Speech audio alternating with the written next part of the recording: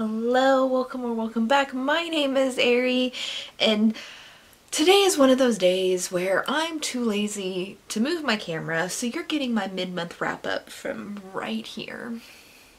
You're welcome. Alright, so I'm recording this like a couple days early, but so far this month I have read 10 books and DNF'd one book.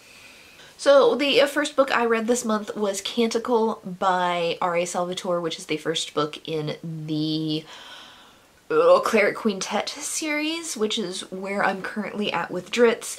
This is one of my favorite books in the series, if I remember correctly, because it's been a long time since I've read this series.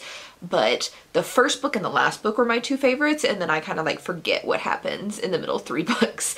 But this one was a 5-star read.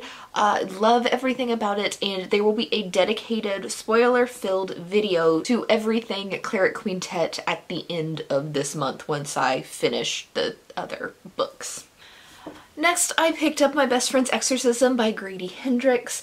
This book takes place in the early 1980s in Charleston, South Carolina. Actually, technically Mount Pleasant, South Carolina, which is a suburb of Charleston. This follows 2 best friends. They have been best friends since 3rd grade or something like that, and now they are in high school. A group of 4 girls, so these 2 best friends plus 2 of their other friends, are hanging out, dropping acid, and one of the girls jumps off of the dock on low tide, which, if you're not from, like, I guess the East Coast probably, like, jumping off the dock in low tide is probably one of the most horrifying things somebody could do. And she gets swept away into the marsh and disappears for about 12 hours, and when she shows back up, she's very different and she's behaving very strangely. And so this kind of looks into, like, is this PTSD or is she possessed by a demon? Or maybe both. And how strong the friendship between these 2 girls are. I ended up giving this 5 stars. There's a lot of trigger warnings in here. This is horror, and there is a lot of racism. This is like rich white people in the 1980s in the South, so you're gonna get a lot of racism. You're going to see a lot of, like, how do I put this nicely? Saying it nicely is like teenagers being stupid teenagers, but a lot of the shit that they say is very horrible and problematic. Like, it's not an excuse that they're teenagers, but it's something that stupid teenagers were prone to say in the 1980s. Homophobia, racism, along those lines. There's also trigger warnings for, like, sexual assault and, like, some other pretty severe, scary shit in here. Like, this is a very intense horror book. I love this. I gave this 5 stars. And I don't know, I need to read more of Grady Hendrix, because the 2 books that I read from Grady Hendrix both take place in Mount Pleasant, and I'm wondering if I like Grady Hendrix's books only because they take place in Mount Pleasant, or if I like his writing. Because for those of you who don't know, when I went to college, I lived in Mount Pleasant, so I'm very familiar with the area that they're describing in this book and in the Southern Book Club's Guide to Slaying Vampires. But I very, very much like this. If you like horror and you're fine with, like, some pretty intense trigger warnings, I would highly recommend this book. I thought it was fantastic. It's also, like, nostalgic. Next up, I read Silver in the Wood by Emily Tesh. Tesh? I don't remember. It's on the cover that I have right up here. This is a short story. Actually, I guess it's not a short story. It's a novella, but it's a very short novella. It's like 100 pages or so. It's very fairy tale-esque and very, like, Victorian England era-esque, where a very rich young man whose last name is Silver, whose first name I cannot remember, buys this land with a wood on it, not like a piece of wood, like a woods, a forest. That's the word I'm looking for. Anyway, Silver purchases this house and this land, and then he meets, like, the scary, creepy old man who lives in the wood. And they form a very unlikely friendship. Also, Silver is quite the bit of a flirt, and he is constantly hinting that he wants to get in somebody's pants. Anyway, neither man really turn out to be what they seem, but I don't want to say too much more than that because it's only 100 pages. Like, the more I say, the more I'm just giving away the plot. So it's good, especially if you like fairy tale-esque type stories. I ended up giving this 4 stars, I think. I probably would have given it 5 stars if there was more to it. It just wasn't enough. I wanted a lot more. Rep, there is LGBTQIA. Rep, the 2 main guy characters are both queer. I mean, one character is potentially bi, but both of them like men. Overall, highly recommend this. I liked it a lot. Next up, I read The Resistors by Jish Jin. That's really hard to say. Jish Jin. Okay. Anyway, I did not like this at all. This is sci-fi, like 1984 Big Brother type of sci-fi, set in the future in America, and the like society is split into like white people who have jobs and people of color who don't have jobs. They're unemployable and they just consume. And the government does a bunch of really shitty stuff and doesn't treat POCs well. Shocking absolutely no one. The main character of this book, Gwen, is a baseball pitching prodigy. And this book is told from the perspective of her father. And it's just her father is the narrator, and he is basically talking about Gwen's life and everything like that. And Gwen has no desire whatsoever to be white, because in this society you could literally have surgery, and if you're a person of color and you want to get a and if you have enough money and cross over, then you get surgery and you're white, which is awful. Like, just to be clear on that, awful. But she doesn't give a shit about that. She just wants to play baseball because she really enjoys baseball, but she's so good at baseball that she could potentially pitch the Olympics. So it kind of follows her. I didn't like this at all. I gave this 2 stars. I was bored most of the time. It was really weird. I hated the writing style and the where it's like, it's very clear that he is telling you and not showing you type of perspective with how the author did like the narration and everything like that. And let me tell you that I could give 2 shits about baseball. Like, I do not care about baseball at all. So reading a whole sci-fi book about a baseball prodigy was just not my thing. So I ended up giving this 2 stars. Didn't like it. But that doesn't mean, just because I didn't like it doesn't necessarily mean that somebody else won't like it, especially if you like baseball and then like Big Brother dystopian. Next up, I read Mexican Gothic by Silvia Moreno Garcia. This book, I don't know. I already knew going into this that I did not like Silvia Moreno Garcia's writing. Like, not a huge fan. And that's not to say that I hated this book.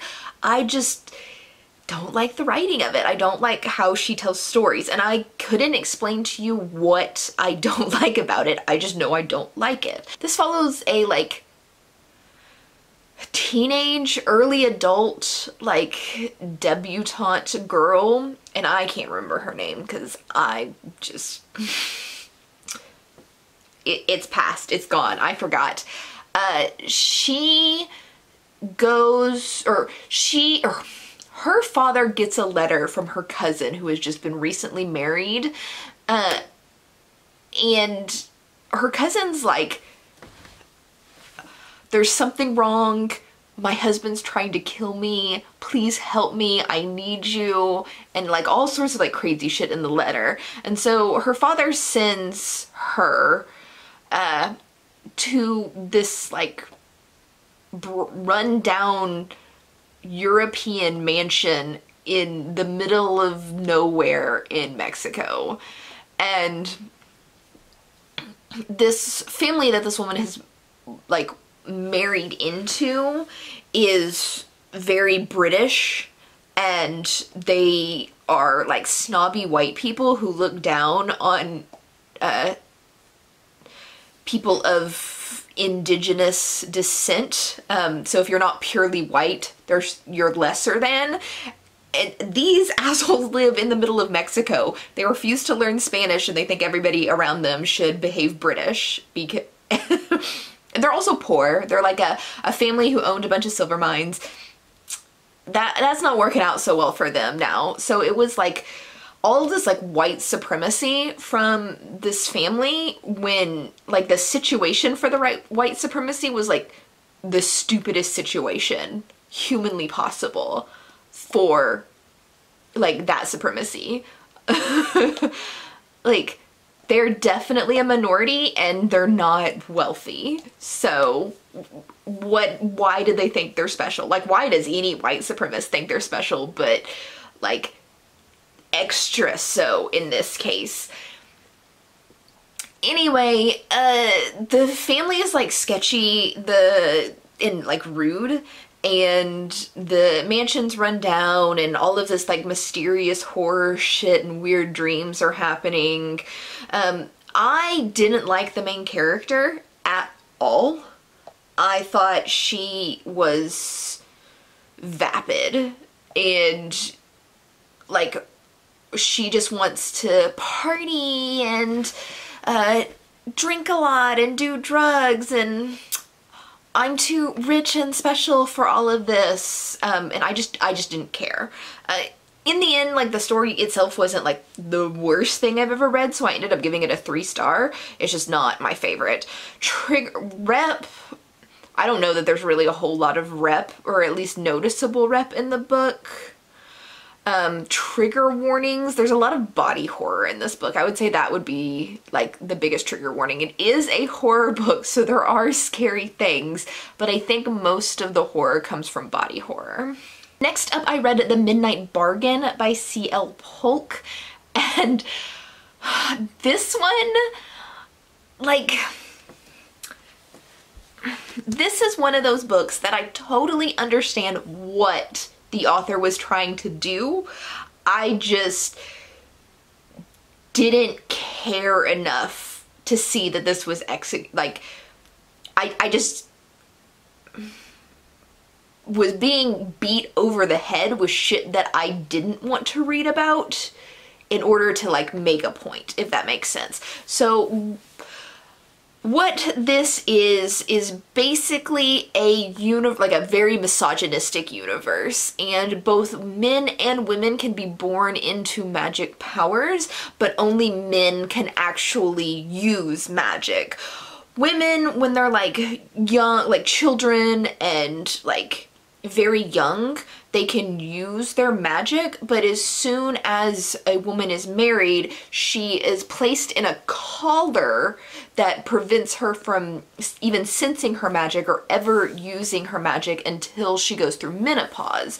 Because if a woman gets pregnant and then like the spirits, because it's like sorcery, so like the spirits that allow the woman to use magic, if she's not collared and has access to her own magic, then the spirit can inhabit the baby, and then when they're born, they're just like, they're not human, they're just like an evil demon spirit thing. Sounds really, really weird. So basically, this book is like a feminist story. The main character doesn't want to get married, and this is like Victorian England setting type again, but the main character doesn't want to get married. She wants to be a sorceress, and so she's trying to teach herself to like summon one of these demon things spirit demon things. I don't know what they're called. They have a name, I just don't remember it. So she like can make her own money doing her sorcery and doesn't have to get married.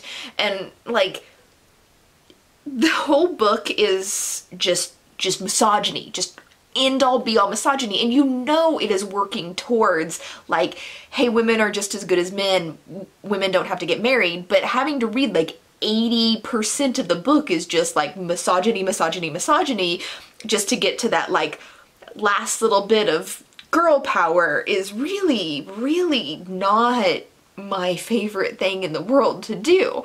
So like I said, I got where it was going, I just wasn't interested getting there. I wasn't interested in reading all of that misogyny to get to the girl power part. And also the main character was very wishy-washy. It's like one paragraph she'd be like, I'm never going to get married, and then like the next paragraph she's talking about like how she's in love with this guy and she wants to be married to him, and if she has to get married, well, at least I can marry him. But no, I don't want to get married, but I do really love him, I should marry him. And it was just like, bitch, make up your mind, I don't care. But yeah, I don't remember if I gave this a 2 or 3 stars, but if I gave it a 3 star, it was a very low 3 star. And that was entirely based on like my level of enjoyment. There isn't like it isn't a misogynistic work. It's questioning misogyny. It just questions it a little bit too much for my enjoyment. Rep. I don't recall any rep in this book, but there could be and I just don't remember it. And then trigger warning is obviously going to be misogyny. Like above and beyond misogyny.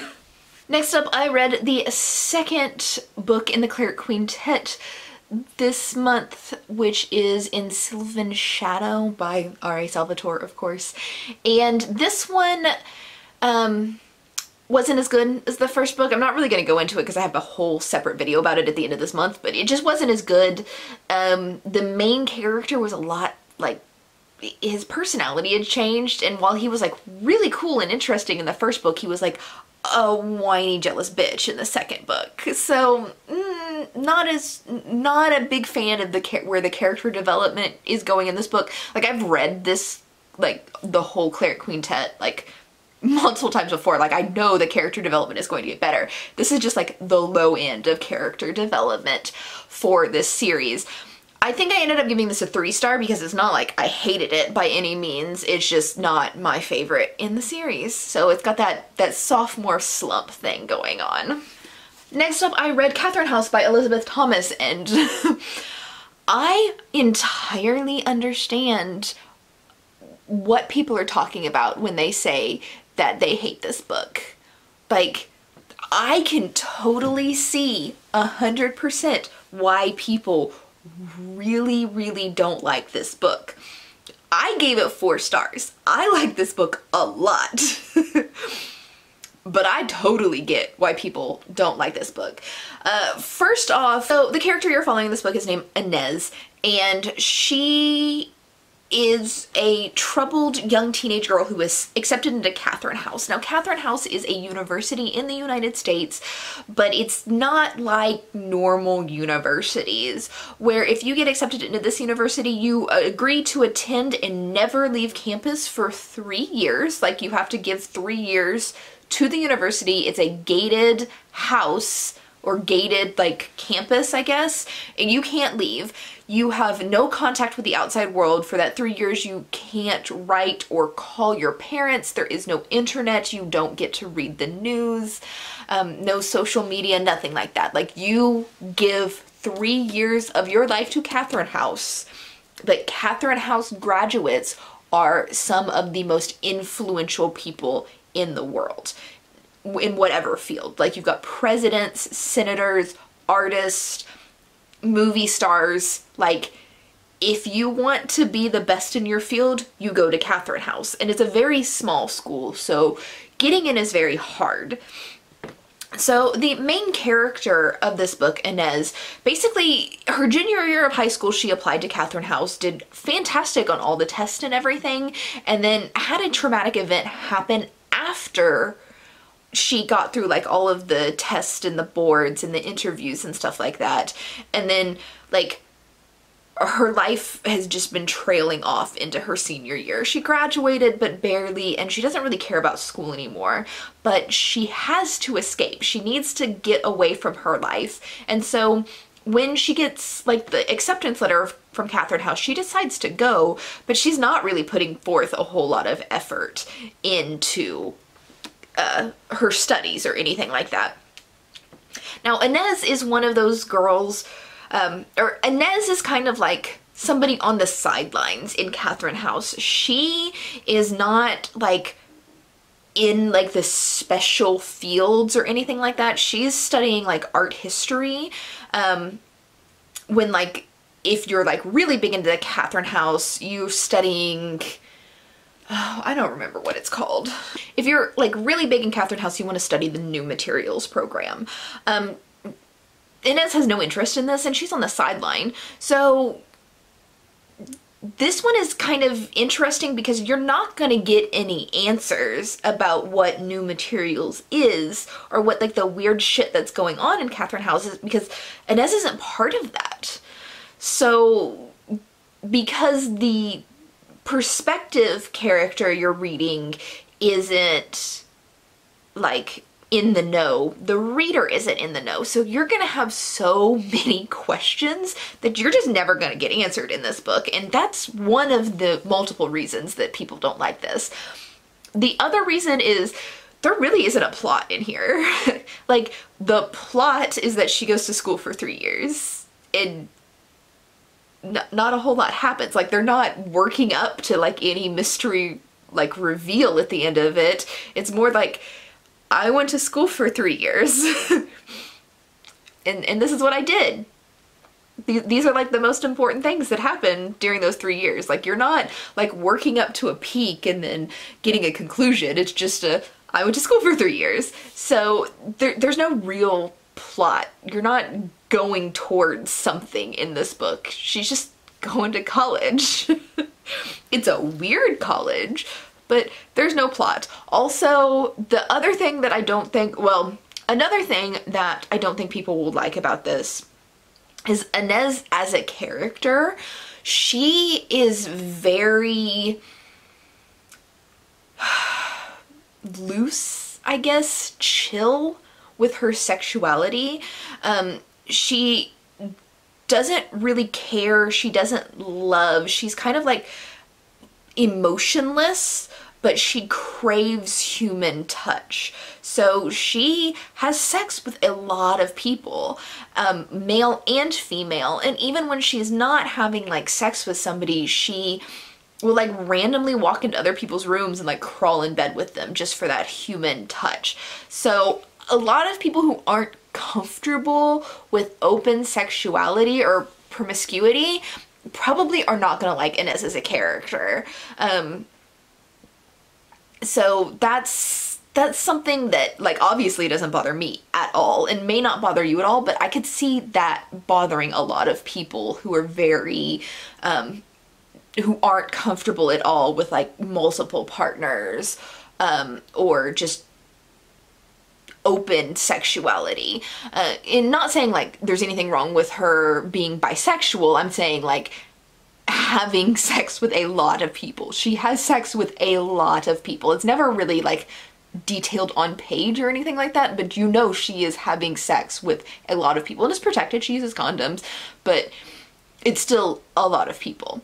The final thing that I don't think people would like about this, but obviously doesn't bother me at all, is this is the most open-ended book I have ever read in my entire life. This is like stop in the middle of a sentence ending where you're just like, wait, what? Like, nothing happened. Like, how is that the end of the book? I don't mind open-ending books.